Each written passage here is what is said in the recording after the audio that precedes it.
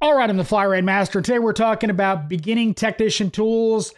Chances are if you're getting in this industry, you're going to be doing a lot of tires, rotates, and oil changes. Well, today we're focusing on tools for, well, doing tires and rotates and stuff like that. Now, we're not going to get into tire changers or stuff like that. This is just technician tools, tire changers and balancers and, hammers and that kind of stuff. That's on the shop, not on you. This is just technician stuff. Now, first things first, you're going to need a 1/2-inch impact. Now, first things first, I know it's going to be really, really tempting to run out and buy a Milwaukee impact, a snap-on impact, or etc. Don't. They're expensive, heavy, and you're going to be lugging this a lot, and you're going to wear the snot out of it doing a lot of tires and that kind of stuff. So save yourself some money starting out. Buy a regular air impact. Don't have to spend a buttload of money on it. Doesn't have to be super expensive. Keep in mind, you do not have to spend $300 on an Ingersoll Rand 2235 QI TI Max, yada, yada, yada. An IR 231C will do great for doing basic tire work. Probably going to run out of power on some of the bigger jobs once you move on from there, but chances are you're probably going to wind up going and buying that Milwaukee or Snap-on or whatever. This is just tools to get you started. Cheap Ingersoll Rand, or go to Harbor Freight, or go to Astro Pneumatic. Don't spend a buttload of money on your first 1/2-inch drive. You just don't need it. It's just an air impact to do tires. And when you're doing tires, you're going to have an air hose right there. Because what are you going to need to do? Check air pressure on every car you touch. You're going to need a good, not great, air chuck to adjust tire pressures with a good gauge. Now, this basic one from Astro Pneumatic is $35. If you're feeling spicy, this is the one I use. It's double the price, but it's digital. Now, you're going to have to replace batteries, and it's twice as much money. Starting out, just buy the air gauge. Astro Pneumatic makes really good stuff. Go with that. Upgrade down the line if you decide you need it. You really don't need it. Damaged rims can get you in a lot of trouble. It's expensive to fix, so get you a set of these Astro Pneumatic or some other brand. Harbor Freight's fine. Keep in mind, these are perishable. Don't spend a bunch of money on them. They not the same quality as a impact socket. They're gonna break. The plastic sheath's gonna fall apart on it. They're gonna go bye-bye. They're disposable. Some of them are warranted, but for the most part, you're going to buy new ones. So don't spend a bunch of money on them. As long as they fit the sockets you're working on, they should be fine. Now, these next sockets are for, damaged lug nuts. You're going to need something to get them off.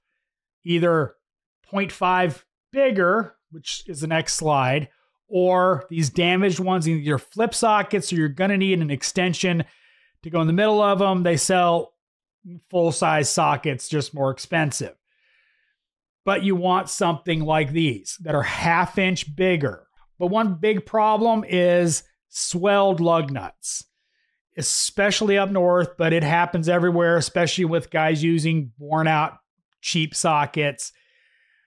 The casing gets all messed up and you need to use 1/2-inch size larger or hammer on this right size socket to get them off.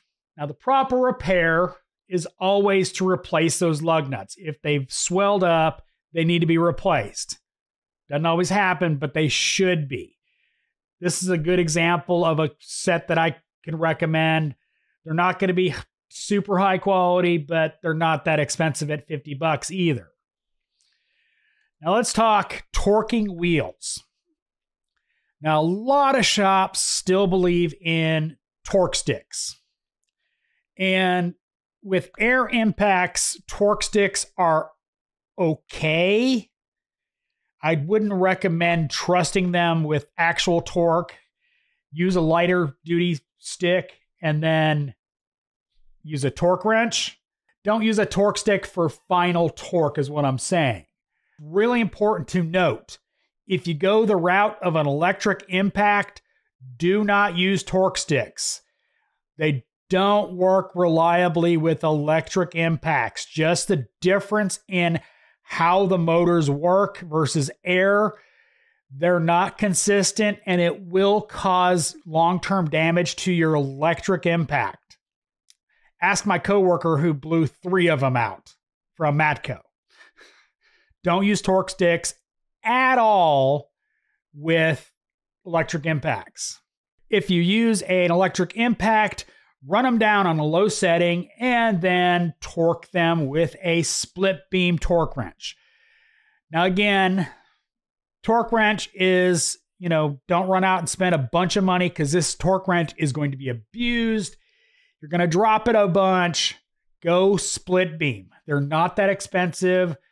They're not super precise, but you're not torquing heads with them. You're torquing wheels. All you need is consistent, significant torque.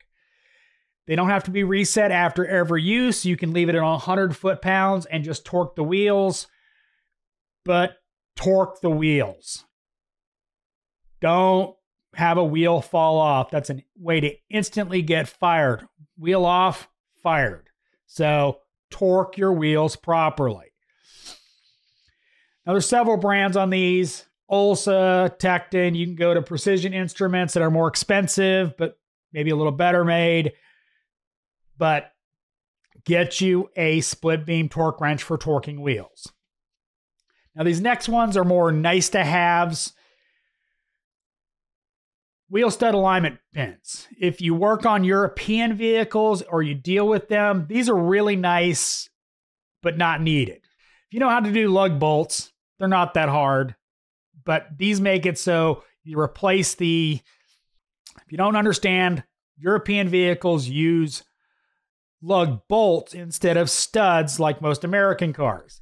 You put these into the thread, you hang the wheel on it, you put other lug bolts in, and then you take them out and replace them with lug bolts. It's nice to have. It's not really unnecessary. As you can see here, they just screw in place of the lug bolts, and you put the wheel on. All right, now this one, optional for the southern boys.